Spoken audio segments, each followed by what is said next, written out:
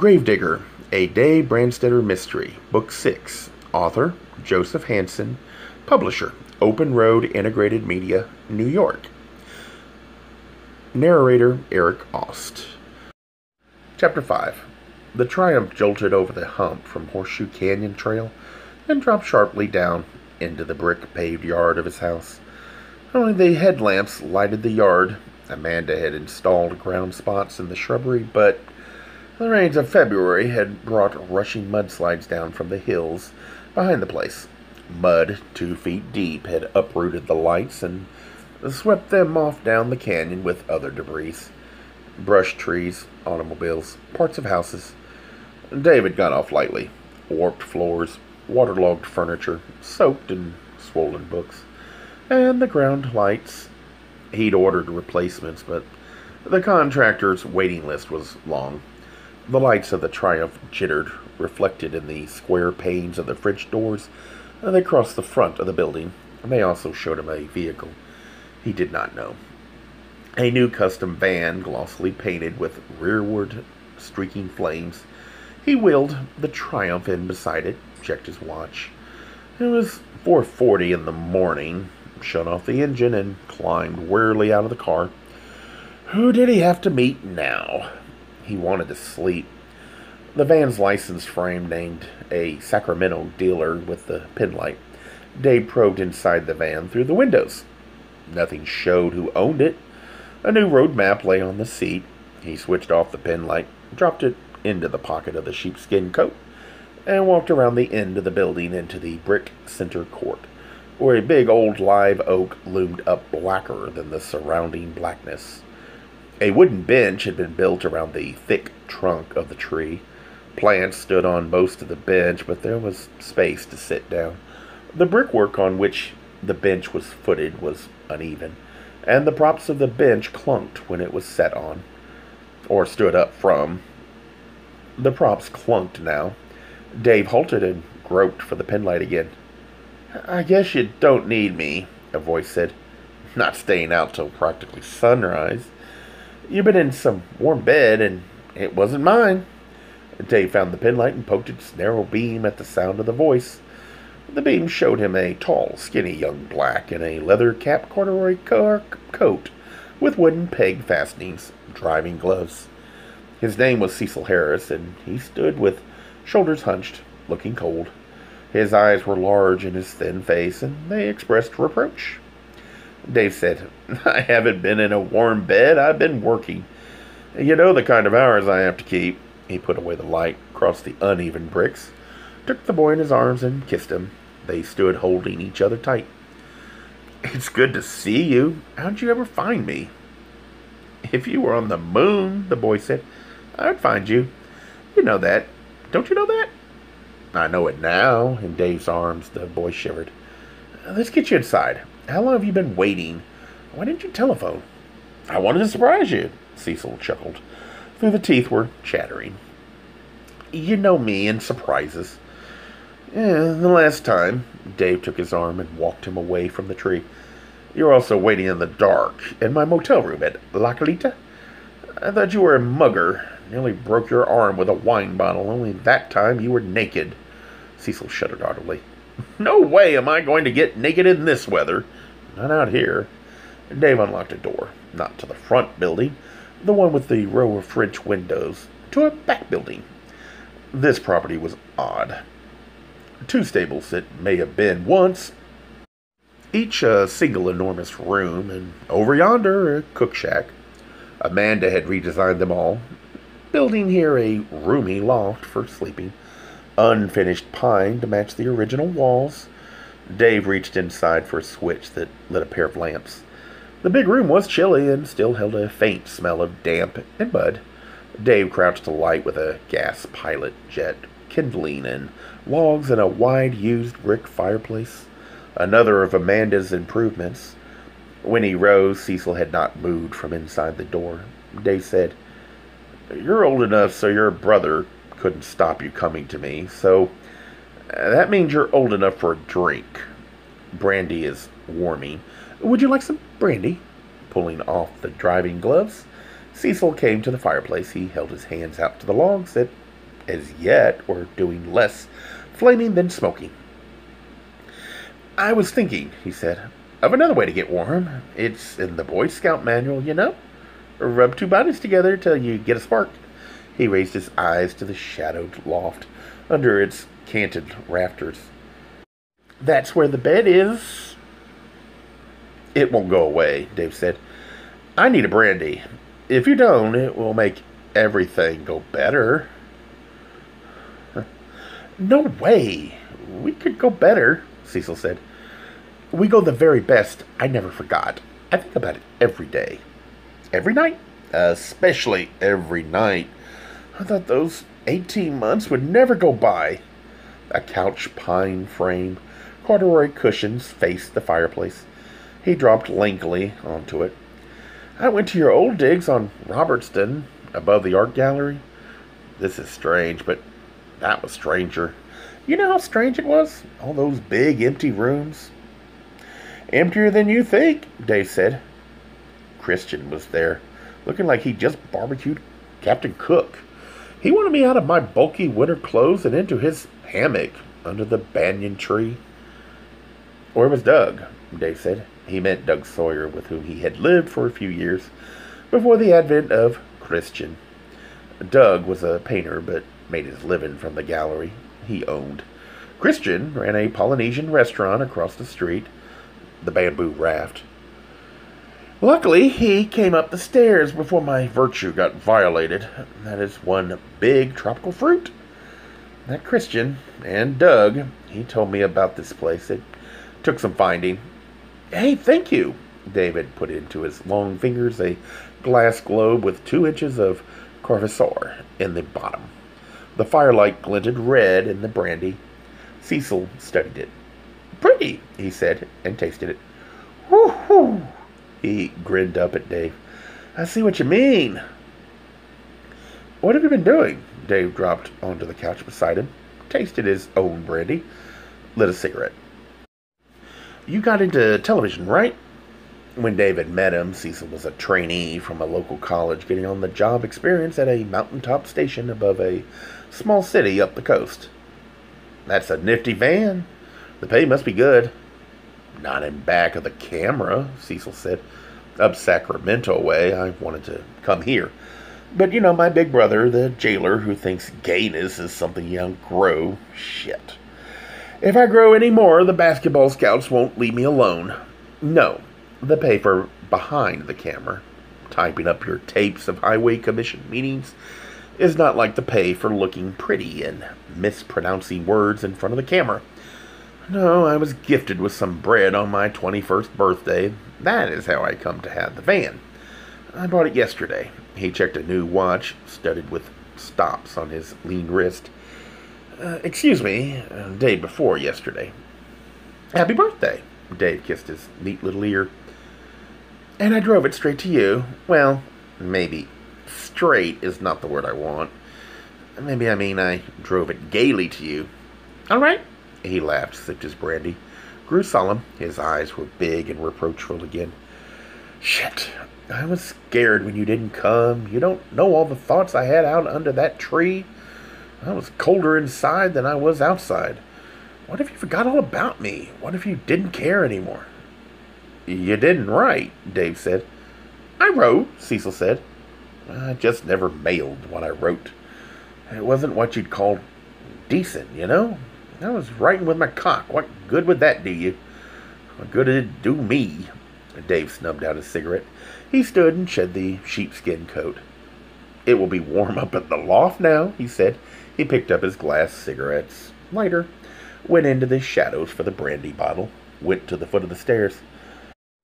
"You want to see how warm it is?" Cecil unfolded his long bones from the couch, tossed the leather cap on the couch, dropped his car coat there. He came to Dave. "You could put it like that," he said. The Juilliard School of Music had not Lyle Westover seen since nearly a year. That was how the young woman with the German accent who answered the telephone there put it. She was a student. It was not her job answering this telephone. She had answered it because the office staff had left for the day. But she did know Lyle, and he had not last fall returned to Juilliard, his classes to resume.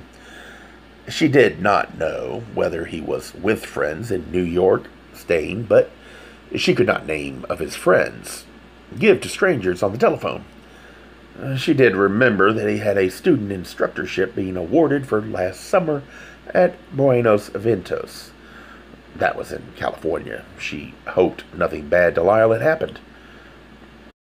"If he shows up," Dave said, "will you let me know, please?" He gave her his number, thanked her, hung the yellow receiver of the cook shack phone back in its place on the inboard of a knotty pine cupboard. Cornbread was baking in the oven of the stately old steel and porcelain country kitchen stove. Amanda had refitted to run on gas. Heat leaked from the oven and made the cook shack pleasantly warm. He glanced out the window. Cecil came out of the rear building in a starchy new white robe with deep kimono sleeves. He was scrubbing his hair with a big white bath towel. He stepped from the shadow of the live oak into sunlight, turned his face up to the sun, blinking, feeling for warmth. Dave felt a sweet ache in his chest and turned away. It had been a long time since he had reacted to anyone this way. It was dangerous. Too many years separated them, decades. He was being a fool. He filled 2 yellow mugs with coffee and set them steaming on the country kitchen table. Amanda had found in some junk shop and stripped down to its original yellow pine. There were country kitchen chairs to match. The works of the refrigerator were new, but concealed in a gigantic old oak icebox of many doors. "Thank God it's warm someplace." Cecil came in and shut the door. "This is Southern California, man. It's supposed to be deserts. Keep on like this, I will turn into a licorice popsicle." He hung the towel over a chair back and sat down. "Hot coffee." He took the mug in both hands. "Did you get New York? Something sure smells good." "Cornbread," Dave said. "If you want to phone New York, you don't wait until 2:30 in the afternoon. Pacific Standard Time. You get out of bed like ordinary people." "I liked it in bed," Cecil said. "So did I," Dave said. The grill was ready. The eggs were beaten. The jack cheese was shredded. The avocado cut up. He made omelets. "I got somebody on the phone. I don't think Lyle is in New York." He bent and got the cornbread out of the oven. He lifted a corner of an omelet with a spatula. It was golden brown on the bottom. He folded both omelets, burning his fingers. He cut generous slabs of the cornbread and let thick pats of butter melt into them. He laid them in a basket with a yellow napkin over them and set the basket on the table. He slid the omelets onto plates, set the plates on the table. "To give you back your strength," he sat down across from Cecil. "Salt, pepper." "Look at that," Cecil said, and poked at the omelet with his fork. "What is in there, man?" "Avocado," Dave said. "Cheese." "Oh, wow!" Cecil took a mouthful. His eyes widened. He opened his mouth and panted. "Hot!" he gasped. "You wouldn't like it cold," Dave said. He pushed the basket of cornbread at him. "Do you want to play detective with me today, or have you things to do?" "The only thing I have to do is you," Cecil said. "Forever from now on, all right?" "All right," Dave smiled. "But I won't hold you to it." "Hold me," Cecil said. "Any way you want. Only the last time I played detective with you, you nearly got killed. That big dude with the beard on the smuggling boat." "There's no way you can take the blame for that," Dave said. "That was my own mistake." "I shouldn't have left you by yourself," Cecil said. "I won't ever leave you by yourself again. This is better cornbread than Mama used to make." "Ground the dried corn by herself, did she?" Dave said. "Down on the old plantation?" "Up in old Detroit," Cecil said. "Got it out of a ready-mix box from the supermarket." "You had milk and an egg." "No, she didn't have time to cook much. Always working. Working till I killed her, to turn my holy brother into a dentist, to buy me that van when I got to be 21. What kind of case are you working on that kept you out till 5 in the morning? Dave told him. By the time he had finished, the plates were empty. The breadbasket was empty. They were drinking second mugs of coffee and smoking cigarettes. Dave took from a pocket of his blue wool shirt a flimsy pink form, rumpled a carbon copy smudged. He unfolded it and pushed it across the table into Cecil. That was what I found. Not in the files, on the desk. Westover rented a truck. If I'm right, on the very day he disappeared. If he took his Rolls Royce, the cigarette hung in a corner of Cecil's mouth, tough detective style. He narrowed his eyes against the smoke while he read the form, and he used a Bogart voice. What did he want with the truck? Get dressed, Dave said, and we'll try to find out. Cecil got up. Come with me while I dress. If I did, we'd never get out of here, Dave said. The man behind the counter was a woman, old and gray. The lines of the nonsense rhyme jumped into his mind, and he had to suppress a grin in the storefront office of Momentum Truck Rentals in Santa Monica, where the walls were wood-grain plastic and the plants that hung in baskets or crocheted in corners were plastic. The woman in charge was a caricature little old lady, frail, in a double-knit lavender pantsuit, stiff as cardboard.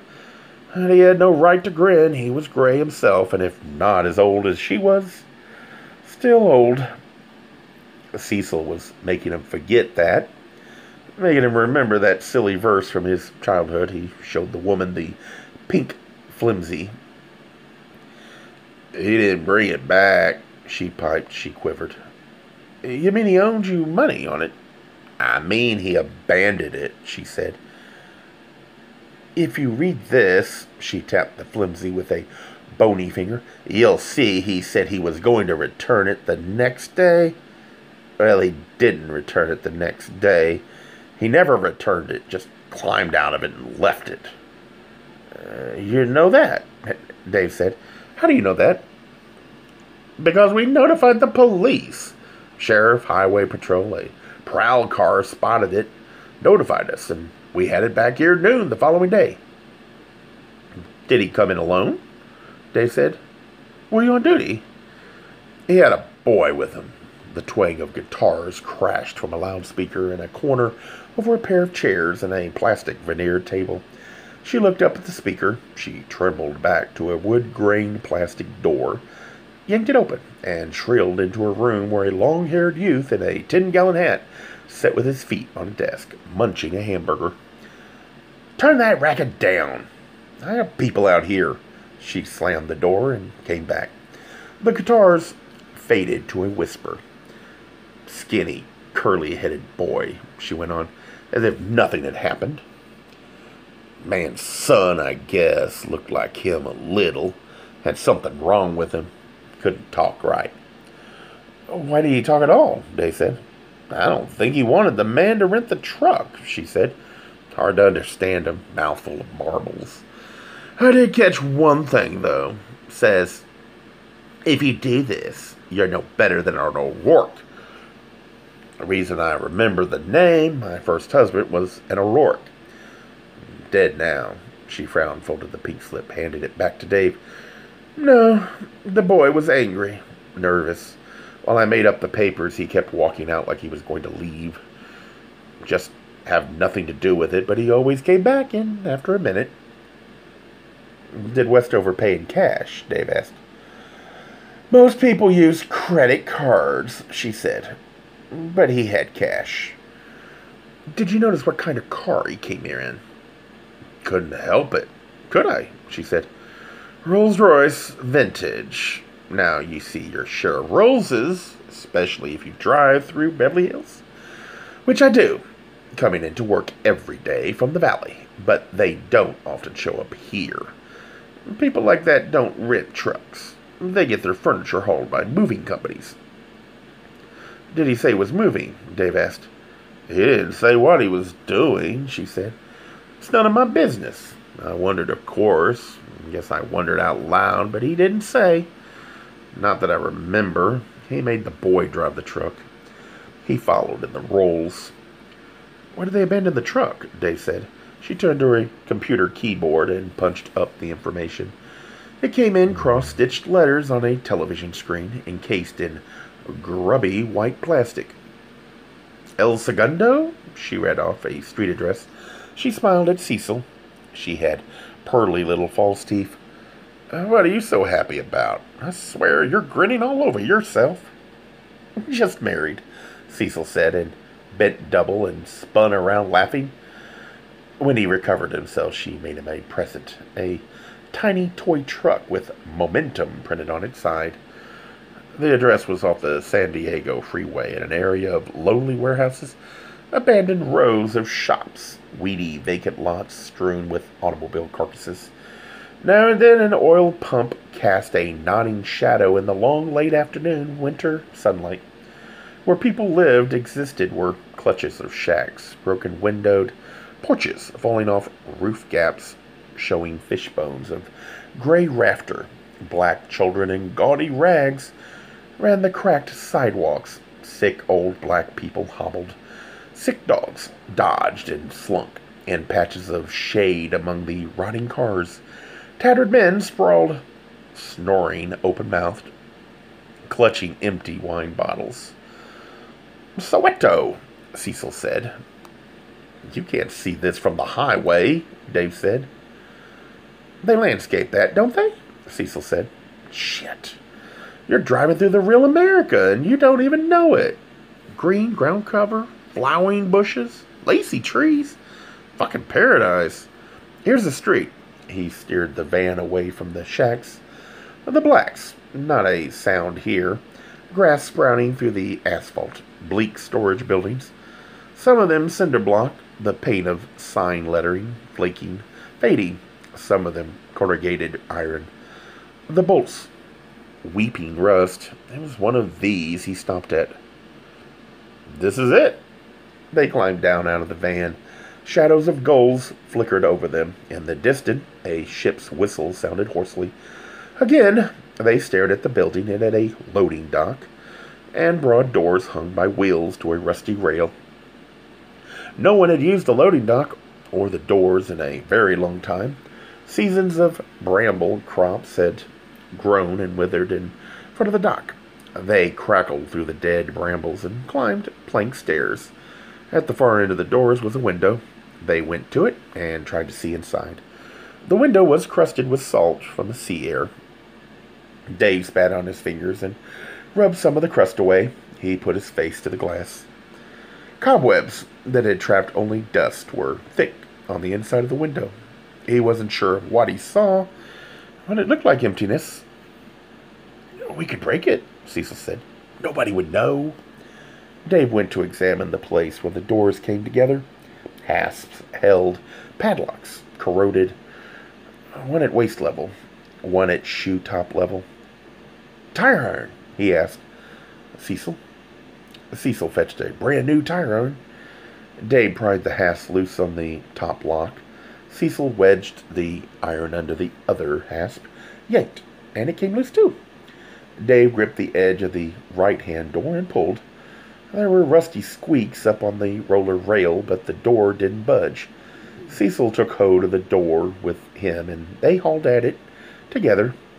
It didn't yield. I'm going to smash out that window, Cecil said. I think I saw a door along the side, Dave said. They trudged through weeds. Last year's tall, brown brittle. This year's short, feebly green. Trash in the weeds. Beer cans, dusty wine bottles. Between this building and the next, the passageway was cold, as if the sun never reached it. Dave climbed plank steps to a rickety stoop that trembled under him. The door was thin, an ordinary room door, old. He tried the gritty knob. The door was locked. He stepped back and aimed a kick with his heel, just below the knob. The door didn't fly open. Instead, one of its panels fell off with a clatter that echoed. He knelt. Don't go in there, Cecil said. Let me do that. Dave poked his head inside. The light was poor, but there was enough to show him the place was empty. He withdrew his head. Never mind, he said. He got to his feet and descended the steps, brushing dirt off his hands, off the knees of his pipe-stem corduroys. There's nothing in there, not even a broken crate. What did they bring that truck here for? Cecil said. Dave headed for the sundown street. Cecil followed, and Dave said, Lyle can tell us. He said you don't know where he is. Dave opened the van door. I've changed my mind, he said. Tomorrow, we'll go ask him. Cecil slouched in a deep chair alone in a far corner of the room and watched the news on television. At this end of the room, where laughter, the tinkle of ice in glasses, the munching of dim sum, Amanda and Miles Edwards had brought the food, warm in foil, and had unwrapped it in the cook shack. It was being consumed in the long front building of Dave's place, which Amanda had made interesting by raising and lowering floor levels, expanding the fireplace, and adding clerestory windows so daylight could get in. Because Dave refused to cut the trees that surrounded the place. It was past 7. A yellow lamplight bloomed softly in the room. There were bays of velvety shadow, and the trees couldn't be seen now through their French windows. What could be seen, reflected in these small square panes, were strangers who belonged to Edwards and Amanda. Young, fair faces, middle-aged, glossy faces, vaguely familiar from television shows that depended for laughs or on pratfalls in odd costumes, and friends who belonged to Dave, Mel, and Makato. Ray Lallard, plump and matronly, a telephone company executive who sometimes helped Dave out with numbers hard to get, had brought Kovacs in clay-stained work clothes and 2 days' beard stubble. Kovacs was a potter who had set up shop in a stable back of Lollard's expensively restored 1890s mansion on West Adams, and who seemed to make Lollard happy. A lean, dark, intense man talked with Amanda. He was Tom Owens, an architect, and Dave had narrowly saved from being murdered a few years back. Doug Sawyer, neat and slight, chatted with a pair of young actors, happily. Christian hadn't come.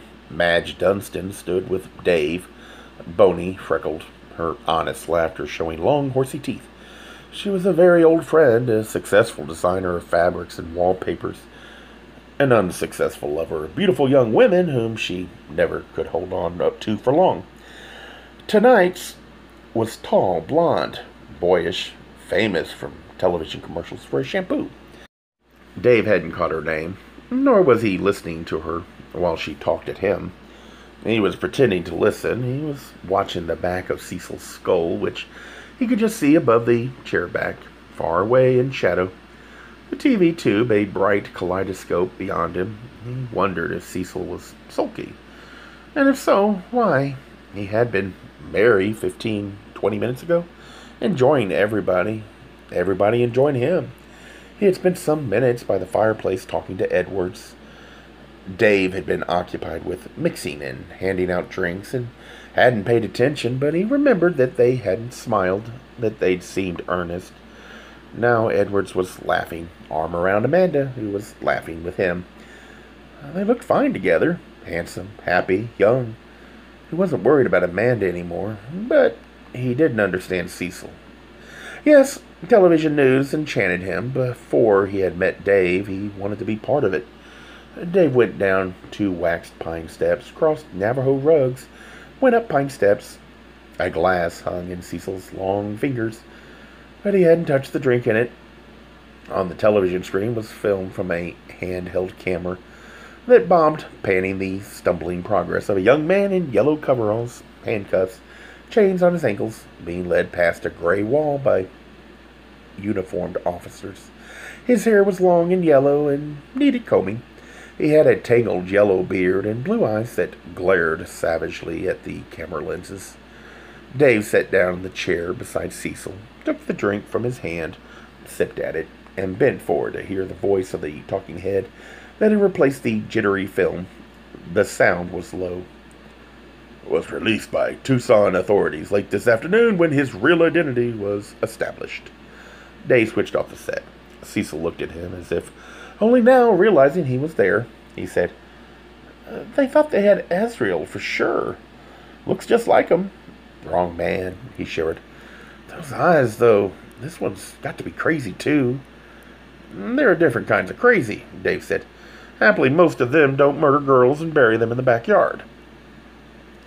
"This one's never even heard of Azrael." Cecil shook his head in wonder and disgust.